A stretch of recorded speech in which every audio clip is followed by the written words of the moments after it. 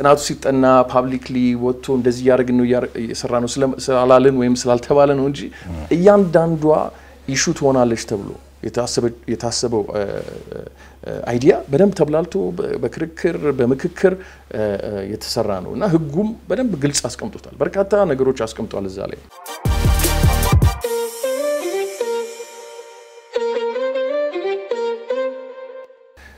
እንግዲህ ማንንም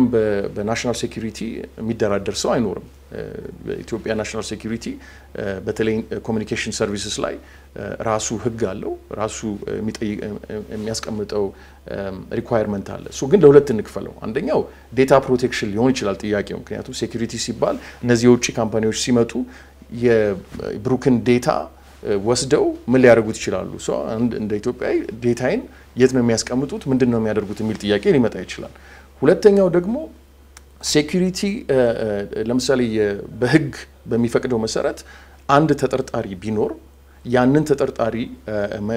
ሴኩሪቲ አፓራተሱ ያገራችን ኢንቨስቲጌት ማድረግ ከፈለገ በምን አይነት መንገድ የውጭ ስለሆኑ እንቢ ይላሉና እንዴት ሴኩሪቲ ያገሪቱ ሴኩሪቲ ጀፐርዳይዝ ሊያደርግ ይችላል ወይ በሚል ጥያቄ አይ ቲንክ ብንከፋፍለው ጥሩ ነው ስለዚህ ዴታን በተመለከተ የዴታ ፕሮቴክሽን አንደኛ ድራፍት እየተደረገ ያለ እንግዲህ ሆሊስቲክ የሆነ አገራዊ የሆነ የዴታ ፕሮቴክሽን ከፊንቴክ ጋራ ኤሌክትሮኒክ ፔመንት ጋራ ከባንክ ሰርቪስ ጋራ የተያዘ ራሱን የቻለ እየተሰራ ያለ አለ ነገር ግን ይሄ የቴሌኮም ኦፕሬተሮች ጋር በተገናኘ ግን የኢትዮጵያ ኮሙኒኬሽንስ ኦቶሪቲ ፐርሰናል ዴታ ዩዜጅን በተመለከተ የማ ሰርቨር ላይ ነው የሚቀመጠው ክላውድ ላይ ነው ወይስ የሚቀመጠው ወይስ ደግሞ ኦንሾር መሆን አለበት የኢትዮጵያ ቴሪቶሪ ውስጥ ብቻ ነው መቀመጥ ያለበት የሚሉትን ዲፋይን ያደርጋል በዛ ዲፋይን በተደረገው ህግ መሰረት በዛ ዲፋይን በተደረገው ደንብ መሰረት ነው እነዚህ ኦፕሬተሮች ፋንክሽን የሚያደርጉት ስለዚህ እዛ ላይ ኮምፕሮማይዝ የሚደረግ ነገር አይደለም ሁለተኛው ናሽናል ሴኩሪቲ ወይም ደግሞ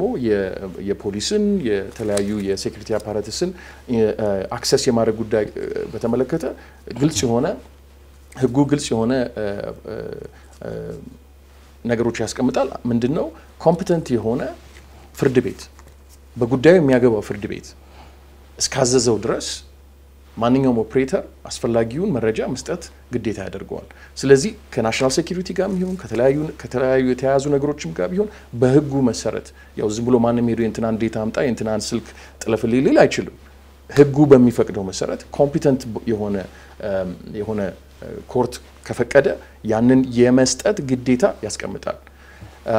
ስለዚህ ሌላው እንግዲህ በተያያዥ የተነሱ ነገሮች ስላሉ እነሱን አድሬስ ለማድረግ ያህል ብድርን በተመለከተ ሎክ የኢትዮጵያ ጠቅላላ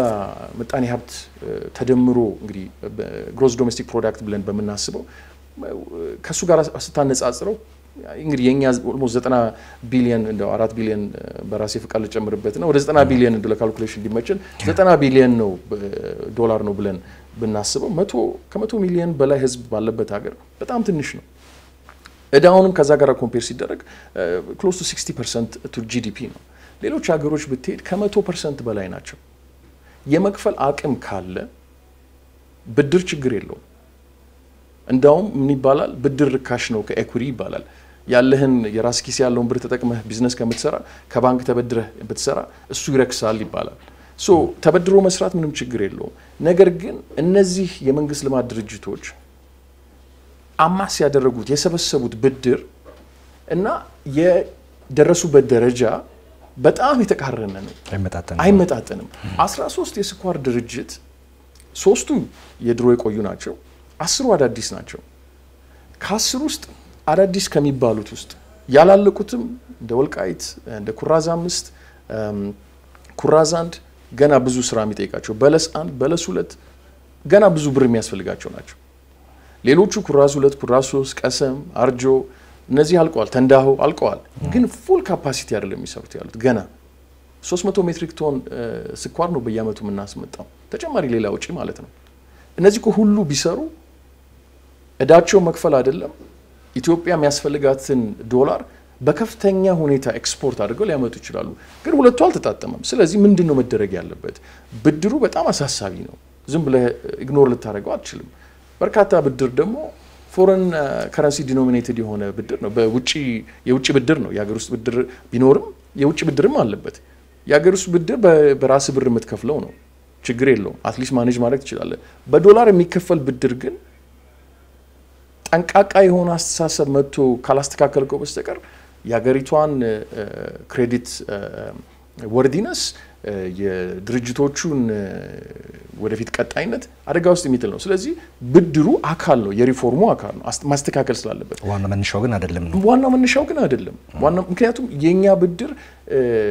ይሄን ያህል በአገርን አስጨንቆ ችግር ውስጥ አስገብቶ ወዴታ ያስኬደንም የሚል አይደለም የእድገት ምጣኔው እስከቀጠለ ድረስ የመክፈል አቅማችንም ከዛ ጋር ተያይዞ የሚቀጥል ነገር ነው ነገር ግን ማይክሮ ሌቨል ስታየው ግን ለምሳሌ በስኳር ድርጅት በኩል ስታየው ስኳር ድርጅት ያለበት ነገር የመሸከም አቅም አለ ወይ ብለህ ስጠይቅ ግን አሳሳቢ ይሆናል ግን ከሀገር ደረጃ ደግሞ ስትመለከተው እድገቱን እስከቀጠለ ድረስ ኤክስፖርቱ እስካደገ ድረስ እነዚህ ድርጅቶች ማኔጅ እስከተደረጉ ድረስ ፕሮፐርሊ የመክፈል አቅማችን እስከጨመረ ድረስ ብድር አስቸጋሪ አይደለም ስለዚህ የብድሩ ላይ ዝም ብሎ ያውጠነጠነ ዲስከሽን ሲሆን ከዛ ጋር የተያዙ በርካታ አብሮ የተሰሩ ሪፎርም እንዳሉ ይረሳል ስለዚህ ያ ብቻ አይደለም ለማለት ነው እና ያው የማሸጋሸግ ስራ ተሰርቷል ከፍተኛ ርብርብ ተደርጎበት የማሸጋሸግ ስራ ተሰርቷል ይሄም ደግሞ ያሁን በአሁን ሰዓት በዚህ አመት በሚቀጥለው አመት መከፈል የነበረበትን የብድር ጫና ተሸጋሽቆ በርካታ የመንግስት ልማት ድርጅቶች እፎይታ እንዲያገኙ ራሳቸውን አጠናክረው እንዲሰሩ የዶላር በዶላር ገቢ ሊያገኙ ይችላል ለምሳሌ ኢትዮጵያ ኤሌክትሪክ ፓወር ኤክስፖርት ማድረግ ጀምሯል ወደፊትም ያስፋፋ ኤክስፖርት ያደርጋል ያን ጊዜ ብድሩን በዶላር የመክፈል ምንም ችግር አይኖርበትም ያስኪሳካ ጊዜ ግን እፎይታ ይፈልጋል ያንን የማስተካከል ስራ የስኳር ድርጅትም እንደዚሁ ተሰርቷል ሌላው ጥናቶቹን በተመለከተ ምንድነው እንግዲህ መነሻና የመነሻው የሚሆነው ሴክተሩ ነው ቅድም እንዳልኩት ለኢኮኖሚው ለግል ዘርፉ ገብቶ የእድገቱ አካል ለመሆን የትኛው ሴክተር ያስፈልጋል ትክክለኛ ነው የሚለው ኮሙኒኬሽንስ ሎጂስቲክስ ኤነርጂ ትራንስፖርቴሽን ቅድም የተነሳው ሌሎቹ እንደ ስኳር እና የኢንዱስትሪያል ፓርክ በጣም የኢኮኖሚ ላይ በጣም ከፍተኛ አስተዋጽኦ ስለሚያደርጉ እነሱ ላይ ፎከስ ተደርጎ ከዛ ቀጣይ የሆነው እያንዳንዱ በዘርፍ ገንዘብ ሚኒስቴር በሚያስተባብረው ቴክኒካል ኮሚቲ ለእያንዳንዱ ዘርፍ ኮሚቴ ተቋቁሞለት ምንድነው በጥልቀት እያንዳንዱን ጉዳይ ማየት ምን አይነት ደረጃ ላይ ነው ያለው ብድር አስቸጋሪ ብድር አለበት ወይ ብድሩን ማሸጋሸግ ያስፈልጋል ወይ ማርኬቱ ላይ ብቸኛ ተዋናይ ከሆነ ተጨማሪ ኦፕሬተሮች መግባት ስለማይችሉ አዲስ የህግ ማዕቀፍ ያስፈልገዋል ወይ ህግ ማዕቀፉ ከተቋቋመ በኋላ ሬጉላቶሪ ኦቶሪቲ መቋቋም አለበት ወይ የሚል ፍኖተ ካርታ ይቀመጣል ያ ፍኖተ ካርታ ተጠንቶ እንግዲህ እንዳልኩ እያንዳንዱ የሴክተሩ ፓርቲሲፓንትስ አሉ ኢትዮ ቴሌኮም የኮሙኒኬሽን ሰርቪስ በሚሰራበት ጊዜ ከኢትዮ ቴሌኮም ጋር ኮንሰልት እየተደረገ ሌሎችም በኮሙኒኬሽን ስራ ላይ ተሰማሩ እንደ ዋልታ ፋና ኢትዮጵያ ብሮድካስቲንግ ኮርፖሬሽን ሁሉም የተሳተፉበት ኮንሰልቴሽን ፔሪድ ነበረ ከዛ ምንድነው ወደ ማክሮ ስቲሪንግ ኮሚቴ ሄድና ከዛ እዛ ላይም ደግሞ ተጨማሪ እንደዚሁ ግምገማ ይደረግበታል ከዛ ማክሮ ኮሚቴ ላይ ሄዶ እዛም ውሳኔ ይሰጥበታል ማለት ነው ስለዚህ ለእያንዳንዱ ዘርፍ በእያንዳንዱ አካሄድ ላይ በርካታ ጥናት እየተደረገበት በራሳችን አቅም ራሳችንን ምናጠናው ደግሞ ቴክኒካል ኤክስፐርቲስ በሚያስፈልግበት ጊዜ ደግሞ ከዲቨሎፕመንት ፓርትነር አጋሮች ጋር በመሆን ተጨማሪ ሪሶርስ ያመጣን ጥናት እየተጠናበት ነው እዚህ ቦታ የተደረሰው ስለዚህ እንግዲህ ያካሄዱም ደግሞ አንዳንድ ጊዜ ጥያቄ ያስነሳል ምክንያቱም ያው ቅድም አቶ አሚን እንዳነሳው እንግዲህ እስካሁን ድረስ ወደ 300 በላይ የሚሆኑ የመንግስት ልማት ድርጅቶች ወደ ግል ተዘዋውረዋል በፕራይቬታይዜሽን ከ1990 ጀምሮ የተጀመረ ነገር ነው ያው እነሱ ድርጅቶች ምን ያክል ውጤታማ ሆነዋል የሚሉት ነገሮች አብሮ መነሳት ወደሱ ልመጣልን ነው አሁን እሱ ጋር ምንድነው የፕራይቬታይዜሽን ህጉም ወደ ውጤታማነት እንዳይሄዱ የሚያደናቅፍ ብዙ ነገሮች ነበሩት ለምሳሌ አከፋፈል የምትሰለኝ አንድ በጨረታ ካሸነፈው በኋላ ምን ያህል ገንዘብ ነው ለመጀመሪያ ቅድሚያ የሚከፍለው በብር ነው የሚከፍለው በዶላር ነው ወይስ የሚከፍለው ከዛ በኋላ የሸጠለት የመንግስት ልማት አስተዳደር ኤጀንሲ ሲሸጥለት የገባውን ቃል ፈጽሟል አልፈጸመም የሚለውን የመቆጣጠርና የመከታተል መብት አለው ወይ ወይንስ የለውም የሚሉ ጋፖች ነበሩ እሱን የ1984ቱን የመንግስት ልማት ድርጅት አዋጅንና የፕራይቬታይዜሽን አዋጁን እንዳለ ሆሊስቲክሊ ሪቪው ተደርጓል ሪድራፍት ተደርጓል እንዳውም የፕራይቬታይዜሽን ህጉ አሁን የአተርኒ ጀነራል ገብቷል አተርኒ ጀነራል ኦፊስ ሪቪው ተደርጎ ሲወጣ ወደ ካውንስል ኦፍ ሚኒስተርስ ይሄድና ከዛ ወደ ፓርላማ ይሄዳል ሶ ምንድነው ያደረገው ኦኬ ፕራይቬታይዜሽን ስራው ሲሰራ ይሄ ሁሉ ጥናት ተጠንቶ ምን ተብሎ አይ ይሄ ነገር ፓርሻሊ ኦር ፉሊ ፕራይቬታይዝ መደረግ አለበት መንግስት ባስቀመጠው አካሄድ መሰረት የሚባለው ስንገባ ትራንስፓረንሲ የግዴታ አቴን መደረግ አለበት ትራንስፓረንት በሆነ መንገድ ነው መስራት ያለበት ከዛ ፕራይቬታይዝድ ሲሆኑ ቅድም አቶ አሚን ሲያነሳው የነበረው ፕራይቬታይዜሽን ውስጥ የገቡት ሰዎች ወይም ፓርሻሊ ፕራይቬታይዝ የሆኑ ድርጅትን ፓርትነር የሆኑት ወይም ደግሞ እንደ ሰርቪስ ፕሮቫይደር የገቡት ሰዎች ኢትዮጵያ የምትጠይቀውን ኤፊሺንሲ ማያመጡ ከሆነ ዋቅዳ መልስ ነው የሚሆነው ምንድነው ጥቅሙ ስለዚህ ያንን ለማረጋገጥ እዛ ውስጥ በርካታ ሪኳየርመንት ይኖራል ያው ትራንስፈር ሲደረግ የሚጻፈው ኮንትራክት ይኖራል በዛ መሰረት ያው የሚኖሩ ግዴታዎች እንዳሉ ሆኖ ግን ብሮድሊ በህጉም ደግሞ እንደዚህ የሚጠየቁ ነገሮች አሉ ማለት ነው ሶ ዋናው የትራንዛክሽን ላይ በሚገባበት ጊዜ ለሁለት ስፕሊት ተደርጓል አሁን የገንዘብ ሚኒስቴር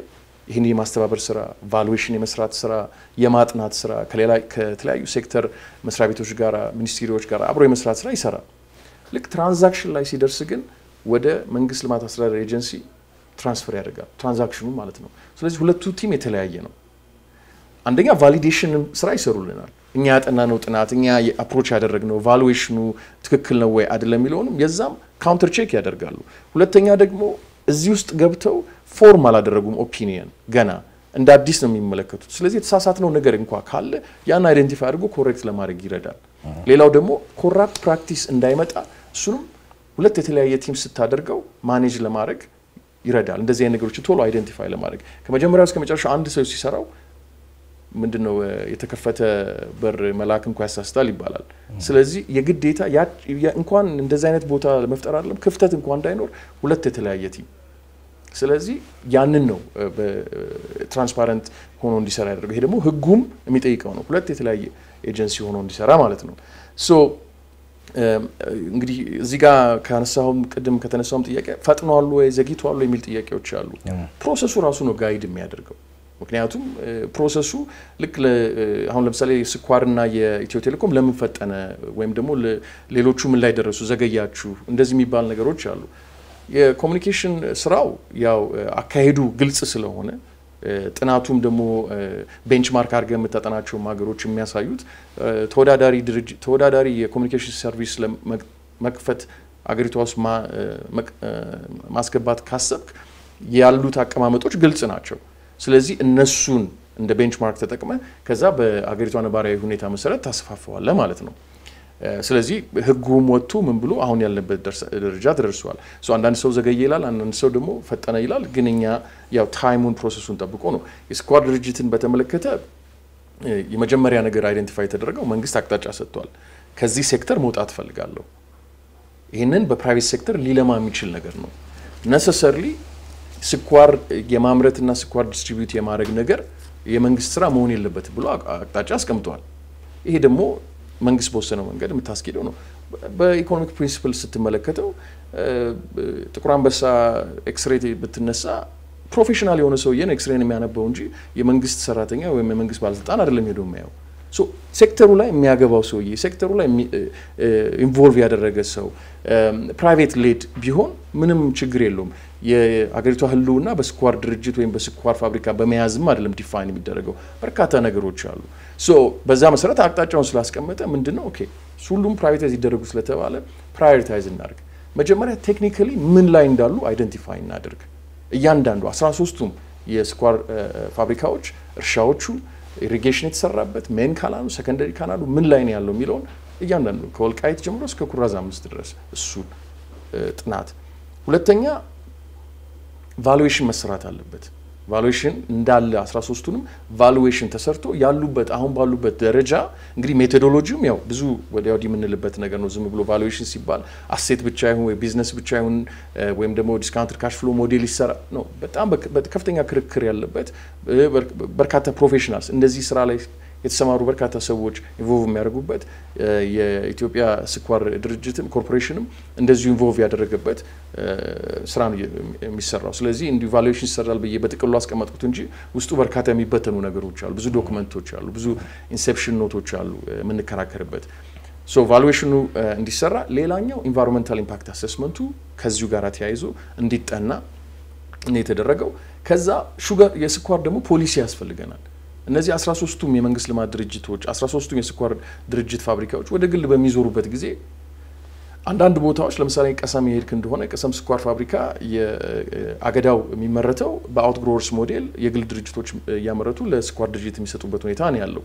የሁለት አሁን የመንግስት ስለሆነ መንግስት እነሱንም ኢንከሬጅ ለማድረግ ብሎ ሊገዛቸው ይችላል። አንዳንድ ጊዜም በብድርም በእንደዚህ ኢንከሬጅ ሊያደርጋቸው ይችላል። የግል በሚሆንበት ጊዜ የሁለቱ ሪሌሽንሺፕ ምንድነው የሚሆነው? መንግስት ከፍተኛ ወጪ አውጥቶ ኢሪጌሽን ሰርቶ ካናሎች አዘጋጅቶ መሬት አደላድሎ ነው ይሰራው። ስለዚህ የግሉ ዘርፍ ሲገባ ይህንን የህዝብ ሀብት እንዴት አድርጎ ነው የሚያስተዳድረው? ዋጋ ተማመን ላይ በተመለከተ ምንድነው መሆን ያለበት? ተወዳዳሪ ለመሆን አሁን ኤክሳይዝ ታክስ በስኳር ላይ 33% ነው። ስለዚህ ያስ ደግሞ የግል ዘርፉ ሲገባ ቤር ማድረግ ይችላል የሚሉትን እንዳለበት ነው ያጠና የተዘጋጀ ነው ያለው። የፈርስት ድራፍት አለን። አሁን እንደገና ፓብሊክ ኮንሰልቴሽን እንጠራለን። በዛ መሰረት የፓብሊኩንም ግብአት ወስደን ማለት ነው። መጨረሻው እዛ ጋር አብሮ ከስኳር ላይ የተሰራ ያለው የስኳር ፕሮክላሜሽን የስኳር ቦርድ የሚያቋቁም በአይዲያ ደረጃ አሁን ያለበትን ነው መነግረ የሚያቋቁም ታሳቢ አድርጎ ድራፍቱ እንደዚሁ እየተሰራ ነው ያለው። ስለዚህ እያንዳንዳቸው በጥናት ላይ የተመሰረቱ ናቸው። የመፍጠንና የመዘግየት ሂደቱ እንግዲህ እንደ ተመልካቹ የሚለያይ ሆኖ በእኛ በኩል ግን ስራው ነው ጋይድ የሚያደርገን። በስራው ሂደት እየታየ የሚመጣ ጉዳይ ነው ማለት ነው። እንግዲህ አንዱ ያው ከነዚህ ጉዳዮች ጋር ተያይዞ የሚነሳው ነገር የህዝቡ ተጠቃሚነትን ለማረጋገጥ ምን አይነት ጥንቃቄዎች ሊደረጉ ይገባል የሚል ነገር ይነሳል። በተለይም ደግሞ የሀገር ውስጥ ባለሀብቶች አሉ። የሀገር ውስጥ ባለሀብቶችም ያልሆኑ ተራው ዜጋም የነዚህ ወደ ግሉ ዘርፍ ይዞራሉ የሚባሉ ተቋማት ውስጥ ኦነርሺፕ የማግኘት ነገር አብሮ መታሰብ እንዳለበት የተለያዩ ባለሙያዎችም ያነሱታልና ከዛ ጋር ተያይዞ እየተሰሩ ያሉ ስራዎች ምንድናቸው የሚሉትን ነገሮች መመልከቱ ጠቃሚ ይመስለኛል። ያው በተቃራኒው ደግሞ የውጭ ባለሀብቶች ሲገቡ ካፒታል በህጋዊም በህገወጥ መንገድም ወደ ሀገራቸው እንዲሸሽ ያደርጋሉ። የሀገር ሀብት በዛው ይኮበላል ወይም ደግሞ ይወጣል የሚል ነገር ይነሳልና ከባለቤትነትም አንፃር በሀገር ውስጥ ብቁ የሆነ በኢኮኖሚ የዳበረ ህብረተሰብ ከመፍጠር አንፃር ህብረተሰቡን የማሳተፉ ስራ ምን ይመስላል የሚለው ነገር አብሮ መታየት ይኖርበታል። በ1990ዎቹ እንደ አውሮፓውያን አቆጣጠር ምናልባት እናንተ ብዙ መረጃ ይኖራችኋል ብዬ አስባለሁ። የዓለም ኢኮኖሚ ቀውስ ወቅት ላይ ሃገር ላይ የነበሩ ምዕራባውያን ያላቸውን ካፒታል ሙሉ በሙሉ ጠራርገው ነው ከዛ እንደወጡ የሚነገረው። እነዛ ሀገራት መጨረሻ ላይ ህንጻዎቹን ብቻ ታቅፈው እንደቀሩ የሚመለከተን ነገር ስላለ የህዝቡን የህብረተሰቡን የባለቤትነት የማሳተፍ ነገር ላይ ምን ያክል ትኩረት ሰጥቶት እየተሰራ ነው የሚለው ላይ በዚህ ከዛው ጋር ተያይዞ የሚነሳ ነገር ካለ ወደ አቶ አሚል ልምጣ። ጥሩ ትንሽ ቀደም ከተባለው አንፃር ልነሳ። ከትክክለኛ ችግሩን አውቆ ከመነሳት በጣም አስፈላጊ ይመስለኛል። እኔ አሁን ኢትዮጵያ ውስጥ ያሉት ትላልቅ ፕሮጀክቶች ከመጀመሪያው ነው ከመነሻው ነው ያዋጭነት ጥናት ላይ ተመስርቶ ባለመምጣታቸው የገባንበት ችግር ነው ብዬ ነው የማስበው። በተለይ ስኳሮቹ ከዋጭነት ችግር በወቅቱም ራሱ ከነበረው የስኳር ፕሮጀክቶቹ የታነጹበት አካባቢ ላይ የነበረው የህዝብ ቅራኔ ብዙ ነገሮች አሉና እነዛ ነገሮች አሁንም መፍትሄ በሚያገኙበት ሁኔታ ላይ የሚያገኙበት ሁኔታ መታየት አለበት ብዬ ነው የማስበውና ምክንያቱም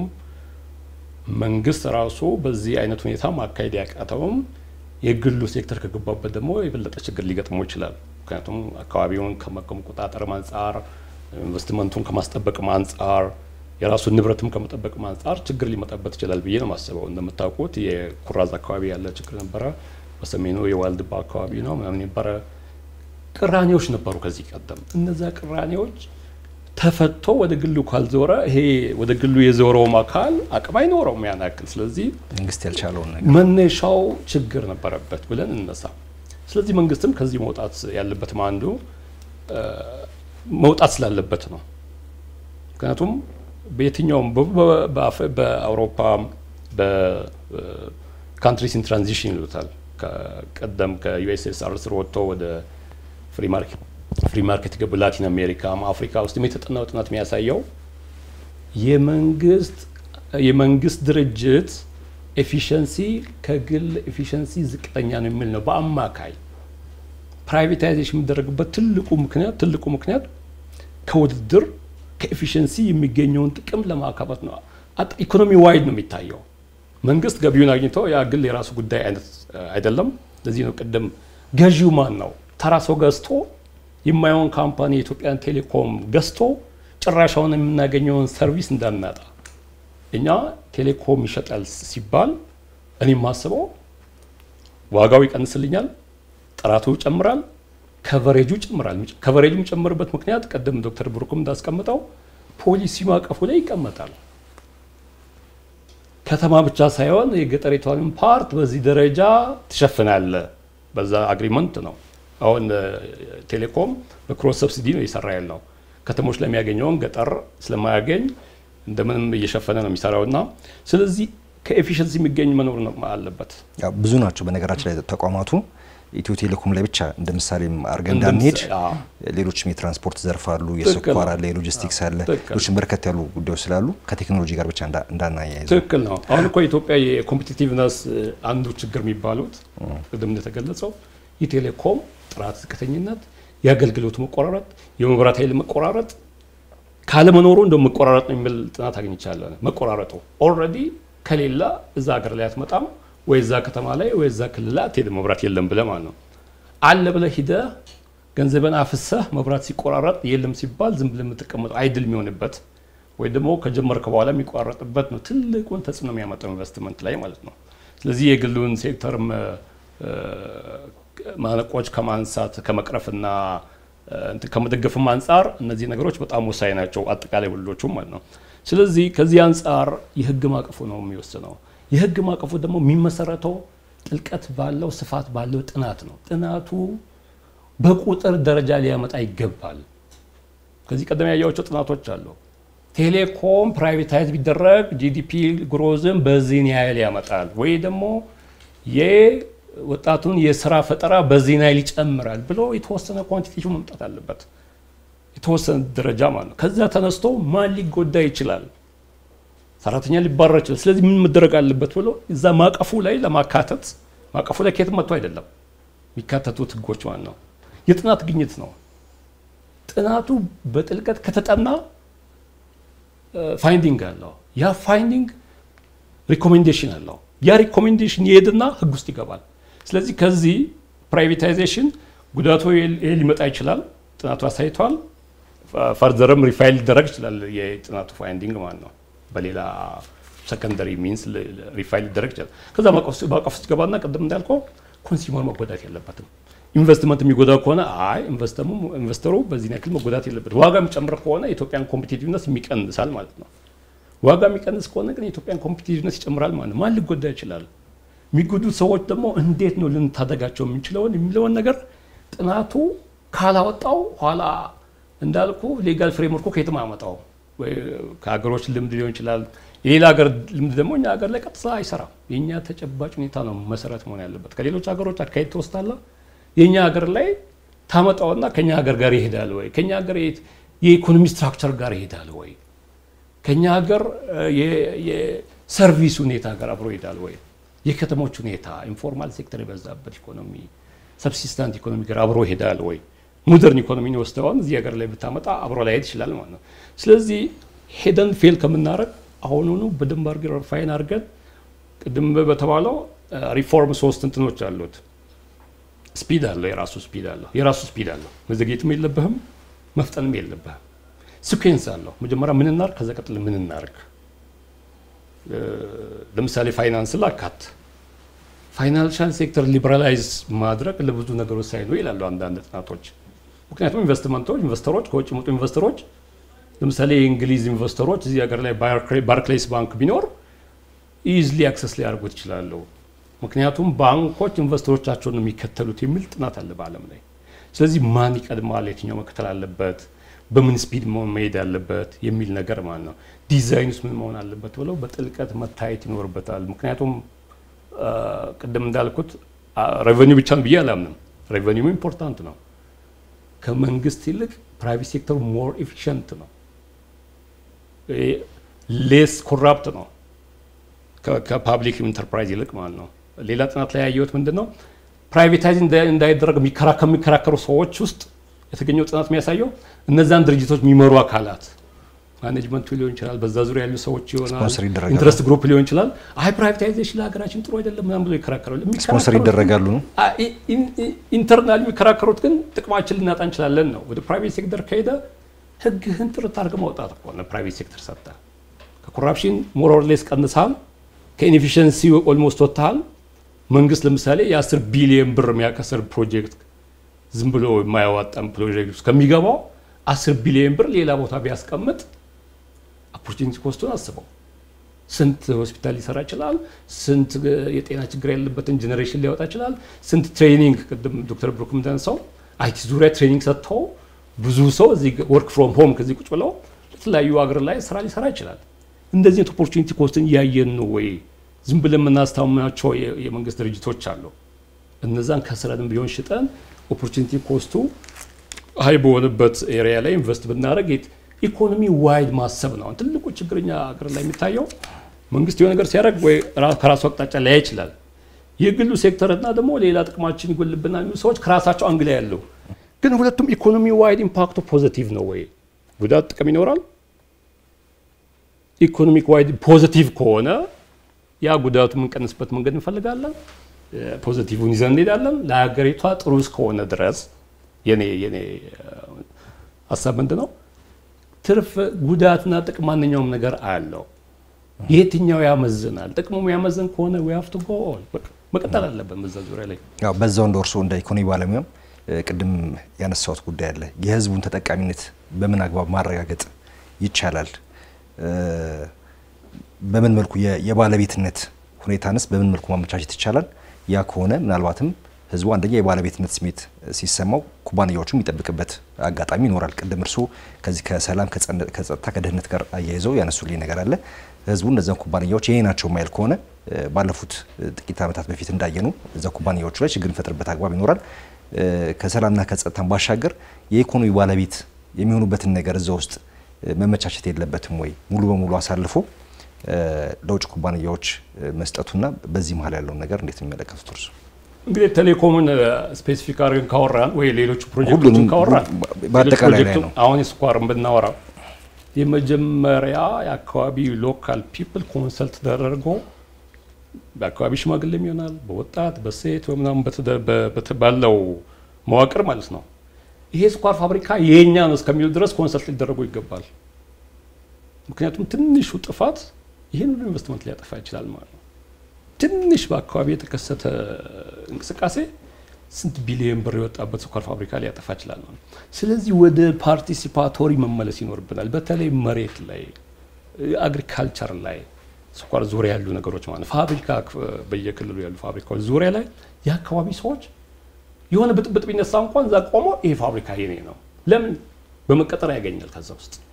የአካባቢ ወጣት እዛ ውስጥ ጆብ ኦፖርቹኒቲ ያገኛል ስለዚህ ባለቤትነት ተሰማዋል ተጠቃሚ ነው አካባቢው እንዳይወክል ደግሞ ፋብሪካው ቅድም እንደተባለውም ያው ከዚህ ቀደምም የአይ ስታዲዎች አሉ ኢንቫይሮንመንታል ኢምፓክት ስታዲዎች በትክክል መደረግ አለባቸው በትክክል ያንን ኢምበዲ ማድረግ አለበት ካምፓኒው አንዳንድ ከዚህ ቀደም የሚወሩ ወሬዎች አሉ አንዳንድ ኢትዮጵያ ላይ ያለው የኢንቫይሮንመንት እንትን ቁጥጥር ዝቅተኛ ስለሆነ ነው አንዳንድ በካይ ኢንዱስትሪዎች ኢትዮጵያ ውስጥ ይመጡ የሚል ነገር ወሬዎች አሉ ከሌሎች ሀገሮች ሲባረሩ ነው የሚመጣው ለምን እኛስ ሎንግ ተርም ለምንድን ነው ማናየው ከዚህ ቀደም የነበረው አታይ ሾርት ተርም ነው ስለዚህ ሎንግ ተርም ታይቶ ይሄ አካባቢ ህዝብ ይሄ ፋብሪካ የኔ ነው በሚል ደረጃ መሰራት ይኖርበታል ሊሰራም ይችላል ኮሚኒቲውም ተወብራል ብዬ አስባለሁ በቴሌኮም ደረጃም ስናይ ሰው እኮ ሰርቪሱን ነው ማየው ሰርቪሱ ጥሩ ከሆነ ሰርቪሱን ማጣት አልፈልግም ነው የኢትዮጵያን ቴሌኮም ሰርቪስ አንድ ቀንም ማጣት አልፈልግም ስለዚህ የቴሌኮሙን ጤንነት ነው ኮንሰርን ያደርገኛል የኔም ፋሚሊ ኮንሰርን ያደርገዋል አካባቢ ሰው ኮንሰርን ያደርገዋል የበለጠ ተወዳዳሪ ሆኖ ደግሞ ሌሎች ኦፕሬተሮች መጥተው በውድድር ውስጥ የተሻለ ኳሊቲ ጥራት የተሻለ አገልግሎት የማይቋረጥ አገልግሎት ዝቅ ባለ ዋጋ ሲመጣማ እነዚህ በመጣታቸው ነው ይሄን ነገር ያገኘን ብለው ህዝቡ ፊል እንዲያደርግ ኮንቲኒየስ የሆነ ተከታታይ የሆነ የአዌርነስ የምሳሌ መሰረት አለበት ጥናቶች እኮ በተለያዩ ሀገሮች በትንሽ ነገር ከፍተኛ ይጠናል እኮ የተለያየ አንድ ዩኒቨርሲቲ አንድ ነገር ላይ 100 ጥናቶችን የሚያጠናው ህዝቡ እስከሚገባ ድረስ ማለት ነው ስለዚህ በእኛ ሀገርም እነዚህ ሰዎች መምጣታቸው አዳዲስ ካምፓኒ መምጣቱ የኢትዮጵያን ሀብት ለመዝረፍ ያለ መጣው እንዳይዘረፍ ማኛ ህግ እናወጣለን ኤፍዲአይ ፖሊሲያችንን በደንብ አርገን ጎርጉረን አውጥተን የኢትዮጵያን ጥቅም በሚያስከብር ሌቭል ነው መሆን ያለበት ሀብት ይዞ መውጣት ኢንቨስት አድርጓል መውጣት ያለበትን ይዞ ይወጣል በኢትዮጵያ ኢንቨስትመንት በኮሚሽን ህግም ዲቪደንድ ኤንድ ፕሮፊት ሪፓትሪዬሽን ራይት አለ እየሰራ ከሆነ ሌላ ሀገር ሰው ነው ብር ይዞ የመጣው እዚህ ሀገር ኢንቨስት ሊያደርግ ነው ዜግነት ብቻ ነው ልዩነቱ ከኢትዮጵያዊ ጋር ማለት ነው ሌሎች ሀገሮችም በኤፍዲአይ ነው እንደ ቻይና የሚባሉ እኮ በኤፍዲአይ ነው ያደጉት እኮ እኛንን የቁጥጥር ስርዓታችንን በደንብ አድርገን ኢትዮጵያን ተጠቃሚ በሚያደርግ መልኩ ቀርጸን ይዞ የሚወጣበት መንገድ ኢሌጋል ይዞ የሚወጣማ በጭራሽ ሊፈቅድ የሚችል ጉዳይ አይደለም ይሄ ከፍተኛ ቁጥጥር ስርዓት አልተዘረጋ ኢቭን ባይዘረጋም አይችልም አንድ ፎሬን ኢንቨስተር ኢትዮጵያ ውስጥ መግባት የሚችለው በህጋዊ መንገድ ነው መውጣት የሚችለው በህጋዊ መንገድ ነው ያው ዓለም አቀፍ ተሞክሮ ስላለ ነው ብዙ ሀገራት ላይ ኢንቨስት የሚያደርጉ የአውሮፓውያን ኩባንያዎች የፋይናንስ ስርዓቱ በማያውቀው መንገድ ያው ገንዘብ ብዙ እንደሚዘዋወር ስለሚታወቅ ከዛ ጋር ተያይዞ ማንችላቸው ነገሮች ይኖራሉ አንድ ጥናት ያየው catch me if you can የሚል ነገር አለ በትሬድ ኢንቮይሲንግ ሚስ ኢንቮይሲንግ የሚጫወቱ ነገር አለ ዋናው ካምፓኒ አለ ቅርንጫፍ እዚህ ሀገር ላይ አለ ከዋናው ካምፓኒ ወደዚህ ወደኛ ሀገር ጥሬ ዕቃ ሲመጣው ወይ ደግሞ ያለቀለት ዕቃ ሲመጣው ምን አድርጎ ያመጣዋል ዝቅ አድርጎ ያመጣዋል ኢትዮጵያ ከጉምሩክ ታክስ ታጣለች እዚህም ከገቢ ግብር ታክስ ታጣለች ማለት ነው ከኛ ሀገር ደግሞ ወደዛ ሀገር ሲወስደው እንደ ኤክስፖርት የሚቆጠር ኦቨርስቴት ያደርገዋል ብዙ ኤክስፖርት አምጥቻለሁ ብሎ እዚህ የሆነ ቤኔፊት ያገኛል ቴክኒካሊ የሚሰሯቸው ነገሮች እነዚህ ከባድ እንትኖች አሉ በዓለም አቀፍ ደረጃ ማለት ኢቭን ኤኮ ለኛ ብዙም አይደለም በግልጽ እየወጣ ያለ በግልጽ ቦርደር ክሮስ ያደረገ ያለ ገወጥ ሰራር አለ እሱን ህጋችን አጠንክረን ማጠንከር ሲባል ተስፋ በማያስቆርጥ ደረጃ ማለት ነው አንዳንድ ሬጉላቶሪ እንትኖች የማያሰሩ አሉ ንቅንቅ ማድረጉ ፕራይቬት ሴክተሩ ደግሞ ታውቃለ ማያሰራ ህግ በጣም ነው የሚሸሸውና የማያሰራ ጠንካራ ሲባል ማያሰራ ህግ ማቀፍ ሳይሆን የሚያሰራ ግን ቀዳዳዎቹን ይዘጋ ቀዳዳዎቹን ተጠቅሞ ቀዳዳዎቹ የሚያውቁ ሰዎች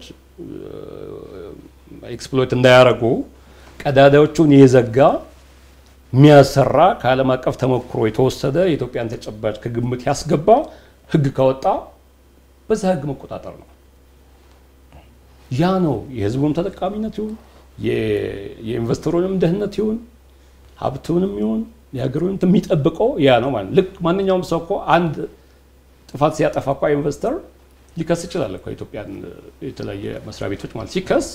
ይሄው ብሎ ዲፌንድ የሚያደርግ የኢትዮጵያ የመንግስት አካል ይኖራል ማለት ነው በዚህ ህግ መሰረት ይሄን ህግ ስለተላለፍክ ነው ብሎ ማለት ነው ስለዚህ ከዚህ ቀደም የነበረን የሱፐርቪዥን ካፓሲቲ ብሔራዊ ባንክም ብለው በገንዘብ ሚኒስቴርም ብለው እኔ ትልቅ ነው ወይ ጠንካራ ነው ብዬ አላስብም ለዚህ የሀገራችን የፋይናንስም ይሁን የኢንቨስትመንት አካባቢ ያለ ኤፍዲአይ ላይ ይሁን ገንዘብ ሚኒስቴርም ይሁን የሱፐርቪዥን ካፓሲቲ እነዚህ ነገሮችን የመቆጣጠር አቅም መጎልበት አለበት አሉ የተባሉ ሰዎች ተቀጥረው እዛ አካባቢ ላይ ያን የሚያጠናክሩበት ሁኔታ ከሌለ በስተቀር ምክንያቱም ኢንቨስተሩ ዓለም አቀፍ ኢንቨስተሩ በእውቀትም በልምድም አሁን ገና ከዩኒቨርሲቲ ወጥቶ የቁጥጥር አካል ውስጥ የገባ ሰው በላይ ነው የሚሆነው ስለዚህ አቅም ያላቸው ሰዎች እየገቡ የመንግስትን ሴክተር ያጠናክሩ የሚሄዱበት ሱፐርቪዥኑን ሬጉላቶሪ ቦዲውን ያጠናክሩ የሚሄዱበት ሁኔታ ካልተፈጠረ በስተቀር በተለያየ ነገር የመሸወድና የማምለጥ ነገሮች ኖሮ ልምድና ስላላቸው ማለት ነው ትራንስፈር ፕራይሲንግ የሚሉት ነገር አለ ኢንተርናሽናል ካምፓኒዎች የሚጠቀሙት መንግስት ሁለቱ መንግስታት እንኳን ሳያውቁ የኢንቨስተሩ ዋናው ወላጅ ሀገርና እዚህ የሚሰራበት ሀገር ሳያውቁ ሁሉ የሚጫወቱ ጫወታ ይኖራል ይሄ ግን ከባድ የአካውንቲንግ የፋይናንስ እውቀት ይጠይቃል ያን ነገር ደርሶ ተከታትሎ ለመያዝና እንደዚህ አይነት ጫወታ ትራንስፈር ፕራይሲንግ ተጫወታቸዋል ህገወጥ ነው በኢትዮጵያ ህግ ብሎ እነዛን ሰዎች ይዞ ኢትዮጵያ ውስጥ ግብር እንዲከፍሉ የማድረግ ስራ ብቃት ያለው ሰው የሰው ኃይል በህግ በኢኮኖሚክስ በፋይናንስ የሰለጠነ ጠንክሮ ካልተገኘ በስተቀር ኢንተርናሽናል ትራንስናሽናል ኮርፖሬሽንስ በጣም ጠንካራ ናቸው ካንተ በላይ ጠበቃ አላቸው ካንተ በላይ እውቀት አላቸው ካንተ በላይ ልምድ አላቸውና እኛ ደግሞ ቅድም ዶክተር ብሩክ ተነግሯል ገና ጀማሪዎች ነን ጀመረን ብቅ አንስን እንወርዳለን እንደገና እንነሳለን እንጂ ነገር ድሮ አልቆ በሽግግር መንግስት ድሮ አልቆ ወይ ከ1990 ውስጥ አይኤምኤፍ እና ወርልድ ባንክ በሚገፉን ሰዓት የዛኔ ጨርሰን አሁን እኮ ፕራይቬት ሴክተሩ የተደላደለ እንትን ላይ መኖር ነበረበት ማለት ነው። ካውንተር ፋክቹዋል ስናስበው እንደዚህ ቢሆን ኖሮ ብለን የምታስበው ከዚህ ቀደም መዘጋት ነበረበት ነው። ግን የምንከራከረው ሌሎቹ እኮ ጨርሰዋል ኦልሞስት። ግን ሌት መምጣቱም አድቫንቴጅ አለው አትሊስት ዲስአድቫንቴጅም አለው። ዲስአድቫንቴጅ ማለት ግን አትሊስት የሌሎችን ስህተቶችም ተምረ አሜን ኦፍ ኮርስ ጥሩነቱ ከኢኮኖሚስት ጋር መነጋገር ደስ የሚለው እንግዲህ ሁሉ ጊዜ ባላታ ጋር በኢኮኖሚስትና አካውንታንት መሃል ያለው ልዩነት አካውንታንት የሚያየው ባላንስ ሺቱን ብቻ ነው እዚህ ጋር ያለችውን አለው የለም ገንዘቧን ነው። ኢኮኖሚስት ደግሞ የሚያየው ኦፖርቹኒቲ ኮስቱ ነው ያለ ዛሬ ያተረፍከውን ገንዘብ ብቻ ሳይሆን የሚያየው ይሄንን ብትሰራ ኖሮ ዛሬ ያተረፍከው እንደዚህ ሆኖ ይሄን ያህል ልታተርፍ ትችላለህ ብሎ ነው የሚያስበው። ስለዚህ ወደ ኋላ ካውንተር ፋክቹዋል ሁሉ የሚታይበት ነው ያለውና I think ሁለት ሶስት ኢምፖርታንት ነገሮች አቶ አሚን አንስተዋል። በተለይ የጸጥታ ጉዳይን በተመለከተ እንግዲህ ከዛው የህዝቡንም የባለቤትነት ማምጣት ይቻላል ወይ የሚለው ነው። ሁለቱንም በደንብ አድርጌ እንትን ለማለት ሞክራለሁ። የጸጥታ ጉዳይን በተመለከተ እንግዲህ ከራሱ ከለውጡ ጋር በተገናኘ የተለያዩ ችግሮች በነበሩበት ሰዓት የመጡ ኢሹዎች አሉ። እሱ በራሱ ሁኔታ የሚስተካከል ነገር ነው እንግዲህ ከሀገር አኳያ። ነገር ግን ከፕሮጀክቶቹ ጋር በተመለከተ እኔ እንኳን ሄጄ ያየኋቸው ፕሮጀክቶች ጋር ያለው ቅሬታ ምንድነው? ፕሮሚስ ገብታችሁልን መሬት ልቀቁ ብላችሁን ልጆቻችሁ ስራ ያገኛሉ ብላችሁን ይሄው ፋክትሪውም አላለቀም መሬታችንም ላይ አገዳ ተከለወላችሁ 9000 10000 ሄክታር አገዳ አዘጋጅተናል የታለ ፋክትሪው የታለ ልጆቻችን ያለው ተጠቀማለ ያላችሁት የሚል ነው በብዛት ቅሬታ ያለው እንጂ ለምን እኛ ጋር እድገት መጣ ለምን እኛ ጋር ኢሪጌሽን ተሰራልን ለምን የስራ እድል ተፈጠረልን የሚል ቅሬታ አልሰማሁም እስካሁን ድረስ። አሁን ኩራዝ አምስትን ብትመለከት እዛ አካባቢ ያሉ ሰዎች በርካታ የሚያነሱት እንግዲህ ኢንቫይሮንመንታል ኢምፓክት አሰስመንቱ እንዳለ ሆኖ ተርድ ፓርቲ ራሱን የቻለ አዲስ ጥናት ነው እየተጠና ያለው ለመጀመሪያ ጊዜ ኢንዲፔንደንትሊ አይደንቲፋይ ለማድረግ ያሉት ችግሮች ያ እንዳለ ሆኖ ግን ባለመጠናቀቁ እዛ አካባቢ ትልቅ ፕሮሚስ ተገብቶ የነበረው በለስ 1 እና 2 እንደዚሁ ትልቅ ፕሮሚስ ተገብቶ የነበረው ተንዳሆ the same thing full capacity ይሰራል ይሄን ያህል ቤት እንሰራለን ይሄ እንደዚህ አይግድብ ይሰራል ተብሎ ምንም ነገር ሳይደረግ ሲቀር of course ቅሬታ ያስነሳል እንደውም ጫና ነው የሚሆነው። አሁን ተንዳሆ አካባቢ ከዚህ ጋር ተነሱና ይሄ ለርሻ ይሆናል ስለዚህ ወደዛ ሄዳችሁ ለግጦሽ ተጠቀሙ ተብሎ በሚባልበት ጊዜ ጎርፍ እዛ አካባቢ ካለ እዛ አካባቢ ያለውን ጎርፍ ደግሞ ለመከላከል ድልድይ ይሰራላችኋል ተብሎ ሳይሰራ ሲቀር ህዝቡን ያስቆጣል። ሶ አሁን የነዚህ የፕሮጀክቶችን የማስጨረስና ወደ ግል የማዞር ስራ ዋናው ምንድነው ለህዝቡም የተገባውን ፕሮሚስ እዛ አካባቢ ለሚያገኘውንም ጥቅም ለማስጠበቅ ዋና ሐሳብ አለ። ሶ በተለይ ፕሮጀክቶቹ ላይ በተመለከተ ያው የቴሌኮም አቶ አሚን አንስቶታል አካባቢ እስከ ተቀመ ድረስ የፓወር ጀነሬሽን አካባቢን እስከ አበራለ ድረስ ምንም አይነት ችግር አይኖርም። ሌሎቹ ላይ ግን ያለው ተደራሽነቱ በተሰጠን ቃል መሰረት አልተፈጸመም የሚል ነው። እንትን ማድረግ ይቻላል እዛው ላይ ቅድም ሳነሳው ነበር ህዝቡን ባለቤት እንዲሆን በአክሲዮን ግዢ እሱ ላይ ልመጣ ነው። አሁን በአክሲዮን አሁን ምንድነው የፓርሻል ፕራይቬታይዜሽን ፉል ፕራይቬታይዜሽን በውድድር ነው የሚወሰነው። ሶ ሴክተሮቹ ለምሳሌ አዳዲስ የሚመጡት ሁለቱ ኦፕሬተሮች ተብሎ የታሰቡትን ግልጽ ጨረታ ነው ኦክሽን ነው ሪኳየርመንት አለው። ቅድም እንደተነሳው አቶ አሚን እንዳነሳው በተለይ አቅማቸው ምን ያህል ነው ኤፊሽንት የሆነ ሲስተም ክሬት ማድረግ ይችላል ወይ ቶሎ ዲፕሎይ አድርገው በርካታ ሰዎችን በአነስ ባለ ዋጋ ከፍተኛ የብሮድባንድ ኮኔክሽን ከፍተኛ የሞባይል ኮኔክሽን ከፍተኛ ጥራት ያለው የቮይስ ኮኔክሽን ያመጣሉ የሚለው አገሪቷን ሊጠቅም የሚችል ሁኔታ ኤፊሽንሲን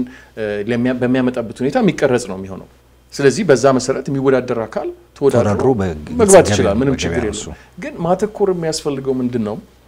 አዘን ኤግዛምፕል መውሰድ የሚያስፈልገው ለምሳሌ ጉግል የኢንተርኔት ካምፓኒ አይደለም የራሱ ኢንተርኔት ወይም ደግሞ ቴሌፎን ካምፓኒ አይደለም ራሱን የቻለ ግን አሜሪካ ነገር ያለ በጠቅላላ AT&T T-Mobile ሁሉም በደምራቸው የጉግልን ያህል ሀብት የላቸው አንዳቸውም ግን የቴሌፎን ካምፓኒ አይደሉም። ፌስቡክም እንደዚሁ ፌስቡክ የቴሌኮም ካምፓኒ አይደለም የቴሌኮም የኢንተርኔት ውጤት ያመጣው ድርጅት ነው። ሶ አሁን ማሰብ ያለብን የቴሌኮም የሚቻለው የሥራ ፈጠራ እሱ ነው ዋናው። the digital economy ኢትዮጵያ ውስጥ ሊፈጠር የሚችለው የዲጂታል ኢኮኖሚ ነው። የውነት የዛሬ ዓመትን የዛሬ 2 ዓመት የዛሬ 3 ዓመት ስታስበው ልብህን የሚያረካው እሱ ነው ይሄ ሁሉ ወጣት ሊፈጥረው የሚችለው ካምፓኒ ይሄ ሁሉ ወጣት ስራውን አሳልጦ ምን አይነት ነገር ሊያመጣ እንደሚችል ትምርት ላይ እኮ አሁን በዩቲዩብ ላይ ያለ ክላስ አንተ ካልኩለስ ቁጭ ብለህ አልገባህም አስተማሪው ተናግሮ ወጥቷል ስለዚህ አልገባህም ዝም ብለህ ብቻህን ነው አይደለም የምትቀጠቀጠው መጽሐፉ ላይ ስንት ቪዲዮ አለ ከመጀመሪያ ካልኩለስ ጀምሮ እስከ 4-5 ቨርዥን ድረስ ሊያስረዳህ የሚችል ያ ማለት ምንድነው 5 for free 5 ሳንቲ ሳታወጣበት ዕውቀት የሃርቫርድ ሌክቸር ቁጭ ብለህ ቤት ማየት ይችላል በዕውቀት ደረጃ ሌላው አንድ እናት ታማ ክፍለ ሀገር ያለች ስፔሻሊስት ቢያስፈልጋት ካለችበት ክፍለ ሀገር እንግዲህ ስፔሻሊስት አንድ ስፔሻሊስት እንኳን ሀገር ውስጥ አለ ወይ ሁለት አለ ብትለው አዲስ አበባ ነው የሚሆነው አይደለም የሷን ህክምና የሷን ሪዛልት አይቶ በእንደዚህ መንገድ መዳን ትችላለች ይሄን ያህል መድኃኒት ያስፈልጋታል የሚል እንዲሁ በቪዲዮ ኮንፈረንስ ብቻ ዳታዋን አዲስ አበባ ያለው ሆስፒታል አይቶ ሊረዳት ይችላል ሶ የኢንተርኔት ካምፓኒውን ወይም ኦፕሬተሩን የመያዙ ጉዳይ አይደለም ተደራሽነቱ ወይም ደግሞ ማን ነው ባለቤትነቱ እሱ ጋር አይደለም በሱ ምክንያት የሚፈጠሩት ስንትና ስንት ሚሊዮን ስራዎች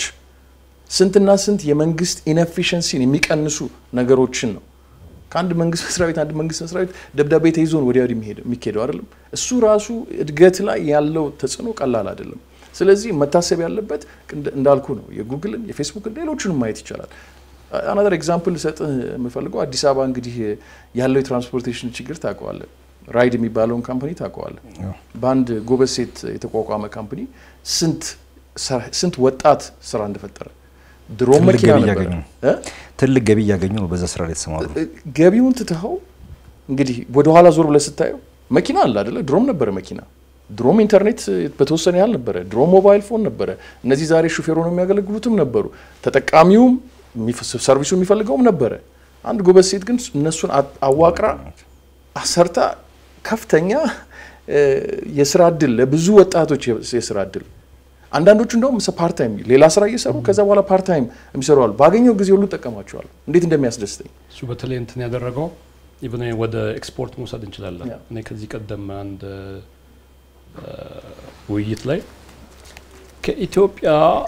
ኤክስፖርት ሸቀጥ ነው የሚሄዱ ካምፓኒዎች ከዛ ባዶ ይመለሳሉ ለምንድን ነው አይበቃኛ ኤክስፖርት ማድረግ ነው ኢምፖርት ተቃም ጭኑ ደግሞ ከዚህ ባዶ ሄዱና ከዛ እነዚህ ሁለቱም ተቀናጅ በዚህ መልኩ ማለት ተቀናጅ ነዳጅን በ50% ቀንሳል ጎማ ስፔር ፓርት ባላው የቴሌኮም መስፋፋት ኢትዮጵያ የኢንተርኔትና እንትን አጠቃቀሟን ስለሚያሳልጥ ኢምፓክቱ በጣም ትልቅ ነው ለዚህም ነው እንዲገቡ ውድድሩ ሰርቪሱ ከፍ እንድል የሚፈልገው ማለት ነው ሌላው ቀደም ኤቢሲ ኦፍ ፕሮጀክት ፕላኒንግ ነው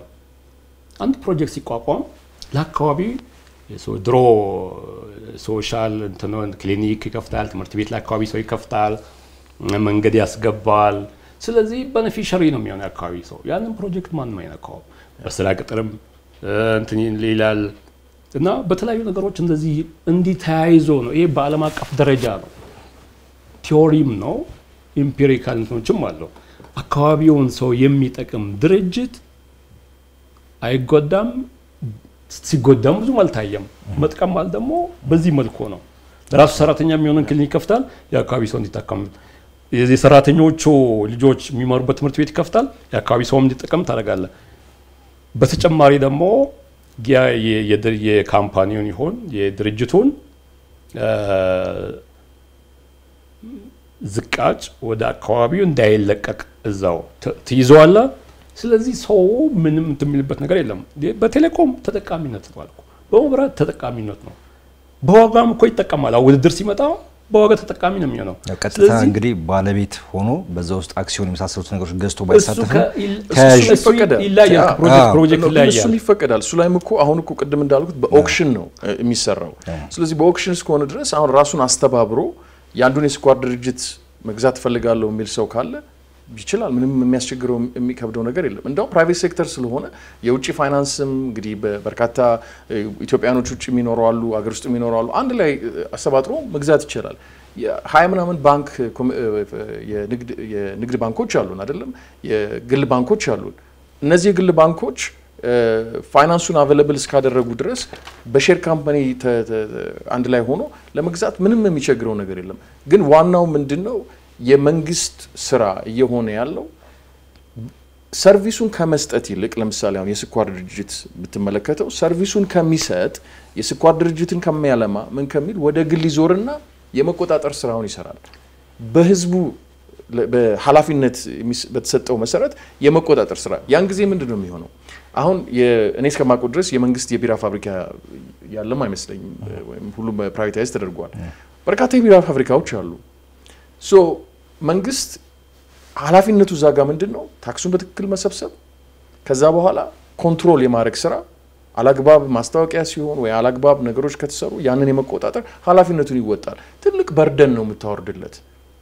ካምፓኒውን ማኔጅ ያደረገ ለቆጣጠር ሲል ኮንፍሊክት ኦፍ ኢንተረስት አለ አይደለም አሁን ግን ስራው በህዝብ በተሰጠው ኃላፊነት መሰረት የመቆጣጠር ስራ ነው ያንን የማስተካከል ስራ ነው ስለዚህ እንደውም ለህዝቡ ያንን ተደራሽነቱን ለማረጋገጥ ከፍተኛ ስራ ይሰራል እና የመግዛቱ የመግባቱ ጉዳይ የሚከለክለው ነገር የለም መንግስት በወጣ ቁጥር የግል ዘርፉ ሲባል የሀገር ውስጥም የውጭውም ገብቶ እንግዲህ ስራውን ያሳለጠ በርካታ ስራ ይሰራል አሁን የግልና የመንግስት አጋርነት የፕሮጀክቶች አሉ አሁን አይደለም የፐብሊክ ፕራይቬት ፓርትነርሺፕ የሚባለው የመጀመሪያው ስኬሊንግ ሶላር የኤነርጂ ጄነሬሽን አሁን በቀደም ውጤቱ ጨረታ ተወዳድሮ ሁለት ቦታዎች ዴቾና ጋዲ የሚባል ቦታዎች ላይ ውጤት ተገኝቷል ለመጀመሪያ ጊዜ አፍሪካ ውስጥ ለመጀመሪያ ጊዜ ፐር ኪሎዋት አወር 0.0254 ሴንትስ ፐር ኪሎዋት አወር የትም አፍሪካ ውስጥ ብትሄድ የማታገኘውን ዋጋ ነው ቢድ አሸንፈው የተገኘው ለመጀመሪያ ጊዜ የግል ድርጅት ከመንግስት ጋር አጋር ሆኖ በሶላር ፀሐይን ተጠቅሞ ኤነርጂ ጀነሬት አድርጎ ለህዝቡ የሚያቀርብበት ማለት ነው ያ የመንግስት ወጪ ላይ የሚያመጣውን ጫና የመቀነሱ ሁኔታ በጣም ከፍተኛ ነው ስለዚህ በትብብር የሚሰሩ ነገሮች አሉ የግል ዘርፉ ደግሞ ብቻውን የሚሰራው ነገር አለ ምክንያቱም አሁን ኤነርጂ ጀነሬሽን ብቻህን ግባበት ብትል ሳንኮስት የመጀመሪያ ትልቅ ኢንቨስትመንቱ ብዙ ስለሆነ ብዙ ሰው ላይ ገባ ይችላል ስለዚህ መንግስት እኔ ደግፋለሁ ግን ስደግፍ ሙሉ ለሙሉ አይደለም በርካታ ነገሩን አንተ ይዘት መጣለህ ወይኔ ሙሉ ገዢ ሆነሃለሁ አሁን ኦፍ ቴከር ሆነሃለሁ ይልና ነገሩን ያመቻችለታል ያ የግል ዘርፍ ስራውን ይሰራል አሁን እንዳልኩ እንደዚህ አይነት ኮምፒቲቲቭ ፕራይስ በጠቅላላ አፍሪካ ውስጥ ብትፈልግ የማታገኘው ፕራይስ የሚገኝበት ከሆነ ራሳችን ስራ ብንለው ከፍተኛ ምክንያቱም የጋቨርንመንት ኢንኤፊሺየንሲ ብዙ ነው እንደምታውቀው ይሄ ግን የግል ድርጅት ሲሆን እንዲያተርፈው ብሎ አስተካክሎም ብሎ ይመጣል የመንግስት ስራም እንደሚሆነው ይሄ ያዋጣኛል አያዋጣኝም የሚለውን ብቻ የመወሰን ከዛም ደግሞ ተጭኖም እንዲቀንስም የማረግ ምክንያቱም ማርኬቱ ቀላል አይደለም ኢትዮጵያ ውስጥ መግባት ማለት ኢትዮጵያን ብቻ ሰርቭ ማድረግ ማለት አይደለም ጅቡቲን ኤርትራን ሱዳን ሳውት ሱዳን ሶማሌን ጨምሮ በጣም ከፍተኛ ማርኬት ስለሆነ አትራክቲቭ ነው ሶ ከዛ ጋር ተያይዞ ነው የግል ዘርፉ ሲገባ ሲበረታታ በርካታ ለውጦችን ሊመጣ የሚችለው እንደው እሱን ከእንትኑ ጋር አያይዝ ብናነሳው ቅድም የጠቀስነው ከዚህ ዓለም አቀፉ የኢኮኖሚ ቀውስ ጋር አያይዝና ከሀብት ፍሰቱ ጋር ተያይዞ የተወሰነ ነገር ቢሉን እሺ እሱ እንግዲህ የኤዥያን ታይገርስ ላይ ሀፕን ያደረገውን ነገር ነው ያነሳ ያለውና አይ ቲንክ በቁንጽል ከታየ ያው አላርም ያደርጋል ግን ሆሊስቲክሊ ስትመለከተው ግን ሀፕን ያደረገው ነገር ኤዥያን ማርኬት ላይ ብቻ አይደለም ሲስተሚክ ፕሮብሌም ነበረ አት ዘ ታይም የኢንቨስትመንት ስትራክቸሩ ካፒታል ኢንቨስትመንት ስትራክቸሩ ስቶክ ማርኬት ቤዝድ ነው ሞር ስፔኩሌቲቭ ነው ከዛ ኮንፊደንስ ላይ ቤዝ ያደረገ ነው ሪፓትሪየት ደግሞ ያደረጉት ዳምፕ ያደረጉ ስቶኩን ዳምፕ ያደረጉ ያላቸውን ገንዘብ ደግሞ ትራንስፈር ያደረጉ የማውጣት ስራ ነው የተሰራው ነገር ግን ሳውዝ ኮሪያ ታይላንድ ቪየትናም እዛ አካባቢ ያሉ ሀገሮች አሁን ያሉበት ደረጃ ያንን አስቸጋሪ ጊዜ አልፈው አሁን ያሉበት ሁኔታ ስትመለከተው ኦፍ ኮርስ ሂካፕ ይኖራል መሃል ላይ የሚያስቸግር ነገር ይኖራል ነገር ግን የሚሰብር አይደለም ኢኮኖሚ ሲክሊካል ነው የሚያጋጥሙ ችግሮች አሉ እሱ ስታልፋቸው በዛ ትማራለህ ትቀጥላለህ 2007 አሜሪካን ሀገር በእንብርክክ የሀገሪቷን ኢኮኖሚ በእንብርክኳ ላይ ያስቀምጥ የሚችል ከፍተኛ የኢኮኖሚ ቀውስ ነበር የመጣው ሶ ያጋጥማሉ እንደዚህ አይነት ነገሮች ግን በቁንጽሉ ከታየ ያስፈራራል ነገር ግን ሰፋ ብሎ በዛ ጊዜ ሀፕን ያደረገው ነገር ስትመለከተው የሚያጋጥሙ ነገሮች ናቸው መስተካከል አለበት ጥያቄው ምንድነው እኛ ጋር እንደዚህ አይነት ነገሮች ሊመጡ ይችላል ወይ እንዳይመጡ በምን አይነት መንገድ ማስተካከል አለበት ነው ይሄ የኤዥያን ፋይናንሻል ክራይሲስ ዋናው የነበረው ችግር ከፋይናንሻል ሴክተሩ ጋር የተያዘ ስለሆነ ብዙ ምኛን የሚጎዳ ነገር አሁን ባለና አኳያ የሚያስፈራራ ነገር አይደለም ወደፊት ፋይናንሻል ሴክተሩ ሲከፈት ያንን ቅድም አቶ አሚንም እንዳለው ህጎች ያስፈልጋሉ የምትቆጣጠርበት እና ህጎቹን አስተካክለ ነው እና እንደነዚህ አይነት ደግሞ በግልጽ ትላንትና ሀፕን ያደረጉ ነገሮችን ተምረህ ገምግመህ ነው ለምሳሌ የቴሌኮምን ብትመለከት አሁን ዌስት አፍሪካ ሀፕን ያደረጉ ነገሮች አሉ አንዳንድ ኦፕሬተሮች በከፍተኛ ዋጋ ስፔክትረሙን ገዝተው አገሪቷ ውስጥ ገብተው መስራት ጀምረው ሲያቀታቸው እንዳለ አባንደን አድርገው ሄዱ አሉ ስለዚህ ከሱ ትማራለህ ለምንድን ነው ሀፕን ያደረገው ያ ኢትዮጵያ ውስጥ ይሄ ነገር እንዳይከሰት በምን አይነት መንገድ ነው ማስረው በምን አይነት መንገድ ነው ኦብሊጌሽን ማስቀምጥበት ብለ ታረጋለህ ይሄ ቢድ ቦንዶች አሉ ከዛ ቢዱንም ካሸነፈ በኋላ ኮሚትመንት ፌዝ አለው እስከዛ ጊዜ ብሎክድ አድርጎ የሚያስቀምጠው የሚቀጣበት ምን የሚልበት ነገሮች ታስተካክላለህ ሶ ትማራለህ ማለት ነው ከሌላው ጥፋት ሌላው ደግሞ በሀገር ባለው ሁኔታ ምን አይነት ነገር ነው ምን አይነት ህጎች ናቸው ይሄን የሚፈቅዱት ትላለህ ስለዚህ የሚመለከተው እንግዲህ ፋይናንሻል ሴክተሩ ሲከፈት የሚመለከተው አካል እነዚህ ነገሮች በደንብ አጥንቶ አይቶ መርምሮ አስፈላጊውን ነገር ያደርጋል የሚል ሙሉ እምነት ነው ያለኝ መልካም እንግዲህ ውይይታችን ያጠቃልላል ነው ተመልካቾቻችን ከዋልታ ቴሌቪዥን ተከታተሉ የነበረው የነነጋገር ፕሮግራማችን ነው በዚህ የነነጋገር ፕሮግራማችን ላይ በተለይ ፕራይቬታይዜሽን ላይ ትኩረት አድርገን ውይይት አድርገናል በመንግስት በኩል የተሰሩ ስራዎች ምን ይመስላሉ የሚሉት ነገሮች አንስተናል ከዛም ጋር ተያይዞ ያሉ ስጋቶችና እነዛን ስጋቶች ለመቅረፍ እንደ መፍትሄ አቅጣጫ የተቀመጡትን ነገሮች አንስተናል በጉዳዩ ላይ መረጃ እንዳነሳችሁ ተስፋ አድርጋለሁ ሞላልኝ ከሳቴ ብርሃን ውይይቱን እየመራው አብራችሁ ቆይታ አድርጋለሁ እንግዶቼ በድጋሚ እጅግ በጣም አድርጌ አመሰግናለሁ ስለመጣችሁ እናመሰግናለን ሙላ